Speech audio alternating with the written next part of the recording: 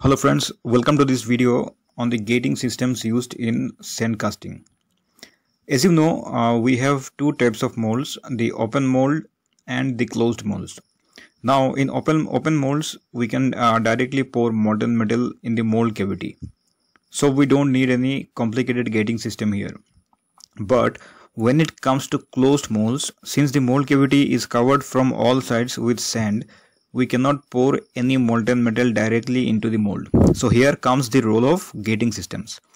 So gating system is actually a channel through which molten metal flows from the pouring cup to the mold cavity. So when we pour molten metal inside the pouring cup, it flows through the gating system and finally it reaches the mold cavity. Now let us try to understand different components of a gating system one by one. The first component is the pouring cup. Let us now magnify the pouring cup in order to analyze it closely. So when we pour the hot molten metal, the lot of turbulence takes place inside the pouring cup. So the pouring cup helps us to reduce the turbulence by allowing the molten metal to settle for some time. Now connected to the cup is a tapered section called the sprue. The molten metal flows from the cup to the sprue. But wait, here you can see that the sprue is tapered. The question is, why is the sprue tapered? Is there any special reason behind this? Let us see. Suppose the sprue is made straight as seen here. So in this case, the molten metal while flowing will tend to get separated from the inner walls of the sprue. So as a result, some air respiration will take place, and the and the molten metal will carry these air bubbles along with it into the mold cavity. Okay, so the result will be a defective casting because we will have air pockets in the casting. On the other hand, in case of a tapered sprue, when the molten metal flows through it, the molten metal remains stick to the inner walls while flowing. So no chance of air respiration is there. Okay, is it clear? So this is why we don't use straight sprue. So now we have a tapered sprue to reduce the aspiration, right? Now connected to the sprue is the sprue well.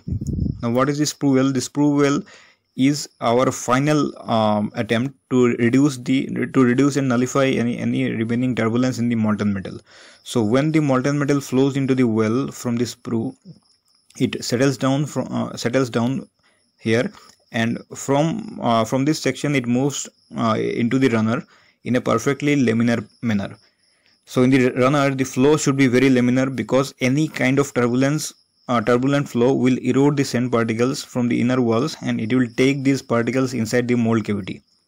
Okay, so finally the molten metal will reach the mold cavity through this runner. Now a very important component is the riser. This is the last part of the gating system to get filled and solidified. Okay, so once the molten metal fills the mold, it then goes on to fill the riser. But the question here is, why do we want to fill the riser when the mold is already filled? Our main intention is to fill the mold. So once the mold is filled up, why we want to pour more molten metal into the riser? The reason is metal shrinkage. In one of my previous videos, I have explained how metals shrink during solidification, right? So once the mold is filled up with molten metal, it starts to cool down, and during that solidification process, the metal shrinks like this. Okay, so to compensate for this shrinkage, extra molten metal will now flow from the riser to the cavity, and thus this shrinkage will be compensated. So this is the function of the riser, to compensate for shrinkage. Okay, so now there is one more component left, the ingates. The molten metal flows from the runner to the mold cavity through these ingates. These ingates are connecting channel between the runner and the mold cavity. Now now one more thing, when we melt metals in furnace at high temperature, actually the metals react with atmospheric oxygen and produces slags or impurities. Okay, So you have to remember that the density of this impurities or slag, it is always lighter than the parent metal which we are going to melt. So they will flow toward the parent metal because their density is less. But the problem is when we pour the molten metal inside the gating system, the slags will also try to move inside the mold cavity, and if it happens, we will get a defective castings. So there has to be some provision to trap these slags in order to prevent them from flowing in the cavity. So for this purpose, we have the runner is extended up to a small length. So what happens when the molten metal flows through the sprue to the runner? The metal first flows and hits the runner extension, okay, at the extreme right side, and then it enters the cavity through the ingates. In doing so, the slag gets trapped in the runner extension and cannot flow inside the cavity since they are lighter than the parent metal, okay, and the parent metal will not allow these lighter slags to enter the mold cavity. So this was all about the gating system used in sand casting. Hope you like the video. Let me know in the comment section in case of any doubts, and also you can tell me if you want me to create any videos on specific topics of your choice.